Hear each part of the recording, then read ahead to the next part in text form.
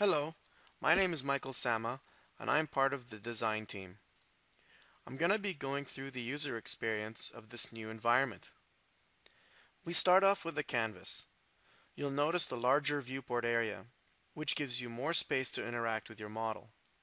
And if for some reason it's not sufficient, we included a full screen capability so that you can use the entire screen for your modeling and simulation work. A strong driver was to make our tools intelligent and contextual so that we can reduce the quantity of buttons and forms immensely. This allows us to reduce our tools and make their access discoverable and accessible when needed. We also provided a point-and-shoot execution option to help speed up productivity.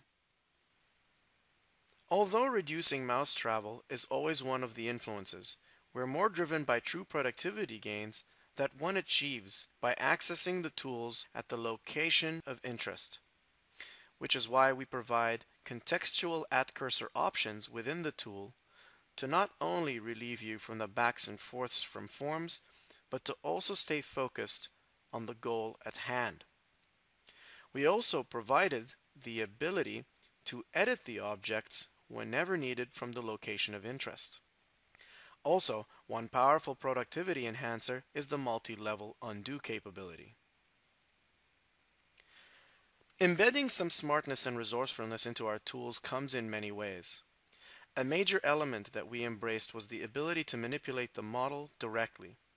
By doing this, it allowed the creation of tools that each perform functions of several tools in one shot. For example, to perform this task, in the past one would have had to use all these tools to arrive to the same result. Many innovative ideas have been infused into the product to help you easily and quickly perform frequent tasks. For example, here the user presses X to cut through the solid in one hit, or R to hide a surface to access another.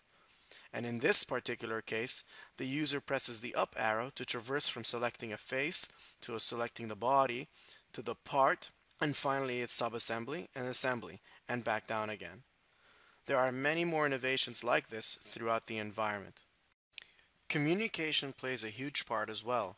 We communicate to you as much as possible using a variety of methods, starting with the cursors which dynamically change based on the situation at hand.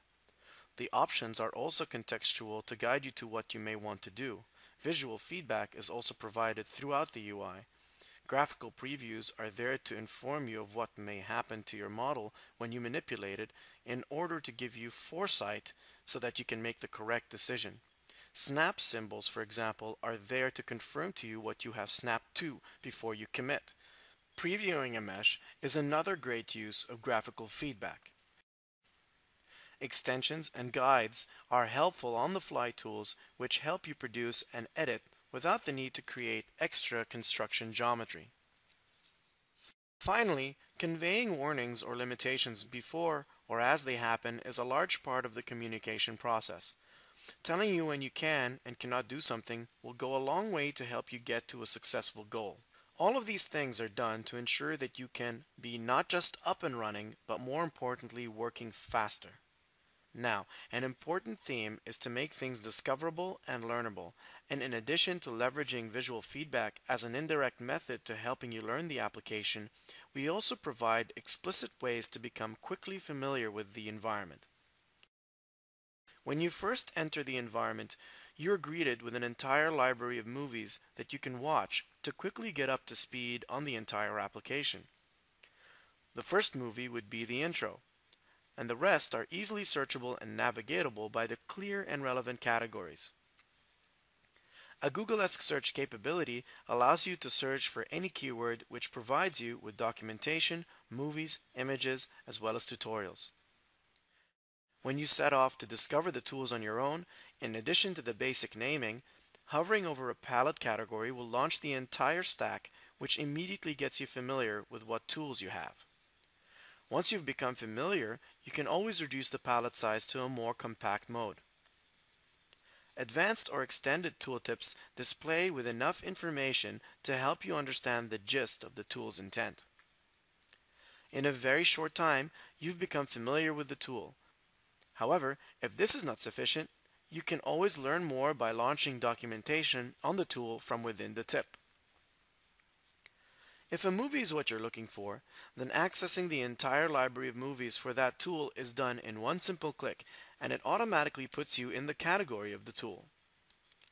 Also, obtaining the entire search results for the tool is achievable by launching it from this tooltip as well. Once you are in the tool, we also provide add cursor instructions, which give you a dynamic step-by-step guidance based on where you are and what you need to do next. In addition, you can also read the entire tool's workflow instruction to see how it works and what is coming ahead. In short, the goal of our user environment was to make you more productive faster, with the minimal amount of training. Hope you liked what you've seen. Thank you very much.